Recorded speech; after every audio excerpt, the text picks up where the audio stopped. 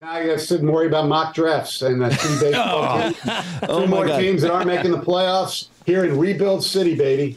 Okay, how about Marvin Jones Jr.? How do you like that signing? I like it for 1 year. I mean, he was pretty. I mean, he was pretty good playing for Jacksonville. I mean, we know he was good here, and yeah, maybe they'll still draft a wide receiver. I don't know. Well, what do you think? I mean, I hate to do this because we make fun of people talking about mock drafts 24 hours a day. I don't know how you don't go insane with all the draft talk, but who do you like the Lions to pick in the first, at number 6 or even at the 18 spot? If he's there, I would, unless, see, we're at this point, which is hard to believe, that we actually believe and trust the Lions management. So if they don't take Jalen Carter, I think there's a legitimate reason that they know why they didn't.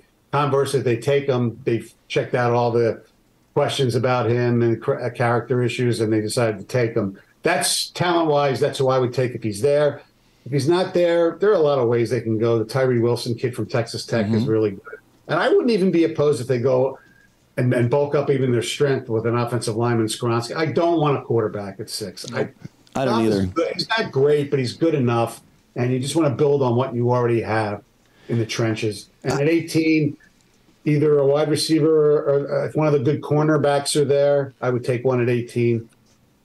No, how sick are you of talking about the draft? Because honestly, I listened to a lot of 97.1, the different shows, and it seems like you almost have to do it, or the people listening will have your heads. I wouldn't say have our heads, but yeah, and that's part of it because of the rest of our teams. I mean, you can't sit there and talk about the Pistons or the Red Wings. No. Really, I mean, the Red Wings teased us for a little bit, but there's no. As I've learned to all the freaking decades doing this, except for the Lions and Michigan football, unless a team is doing really well.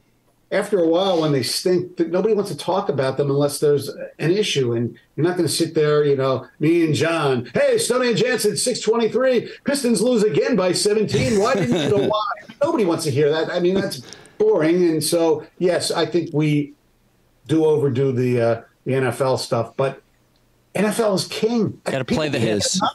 No, and it's kind of cool for the first time to have a team in so long that people really care about. So much hype around this team. Good. I do. I really like this team. I was so excited for them last year, even when they'd only just won a couple in a row. I'm like, oh, I really want this team to win. They were more or less out of it, but I just like the guys. I like the coach. I didn't know if he was a great coach or not, but I was pulling for him 110%, which I haven't done that in a while. And this seems like it's been like the biggest free agency in my life. Like, I don't remember the Lions ever grabbing this many guys and having such a great free agency grade. Right. The last time seemed to be like when Jim Schwartz went to like Kyle Vanden Bosch's driveway and they signed Nate Burleson the same one.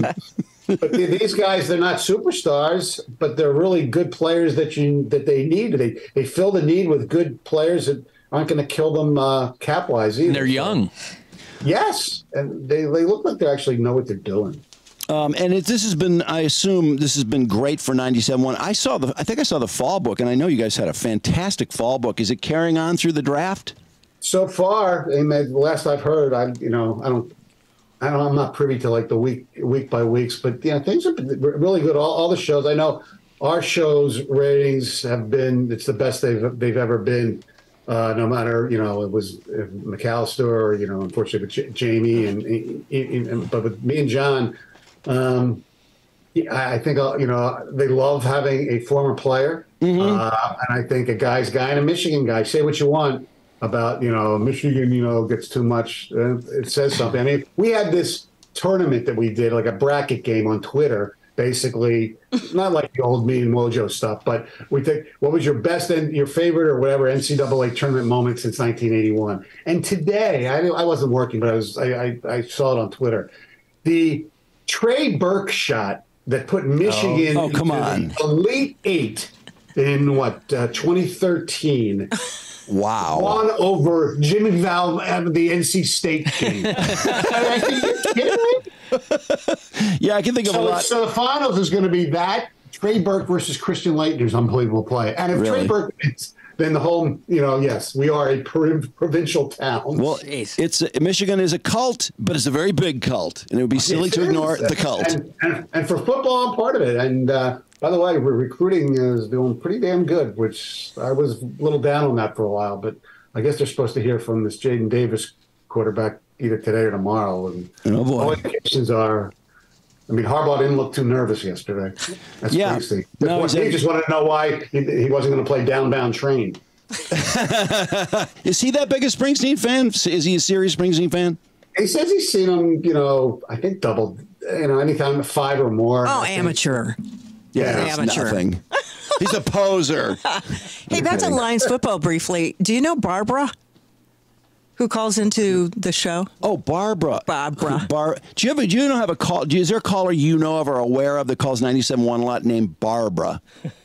No. Can you play some audio of her, Brandon? Sounds like a talking oak tree, kind of. Oh, no, she's great. Here she is. Golf, he's still not the quarterback. I don't care what anybody says. We get a kick out of every one of her calls to 97.1, and she's just a gem. I think our defense is slightly better than last year.